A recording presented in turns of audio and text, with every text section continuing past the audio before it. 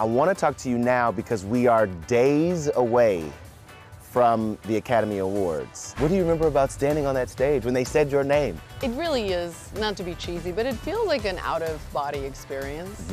I just remember kind of like coaching myself and saying like, don't cry, don't cry, don't look at your mom will make you cry. And then I failed completely at that. When she won that night, she looked like an Oscar herself, wearing a shimmering champagne-colored Gucci gown. Tell me about how you felt when you first put it on, or a secret nobody knows. Well, the biggest one actually has nothing to do with the dress. It has to do with the fact that everybody thought I had a fake tan. And the truth is that I was in Brazil for 3 weeks prior to the Oscars. And it was just so funny to me. I was like, no, that's actually a real tan. And by the way, not a good decision. Like, do not do that either. Fake tan, real tan. Please give it up for Charlize Theron.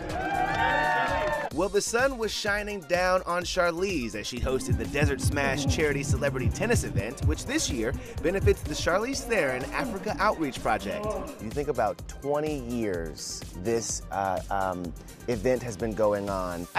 First of all, I think to sustain anything for 20 years is a feat. And what they're doing with this, I think, is also hard to do, which is support organizations who they think are doing really good work. What is the mission of this project for you? So the mission is pretty simple. We really believe that all young people should have safety, education. Every young person all across the world should have access to that. Yes, agreed, agreed. And I got in my first practice ever playing tennis before my big debut. You know how we talked about like we were gonna play, right? And it was gonna be me and you were gonna do a little bit of tennis. I was warming up when you were warming up, and I think I got a thing here, and so I'm gonna sub out. I called a friend of mine. Oh no. Who's gonna Step in for you? Just in time, how about Novak Djokovic? I couldn't leave Charlize hanging, so world champion tennis player Novak Djokovic agreed to step in for me.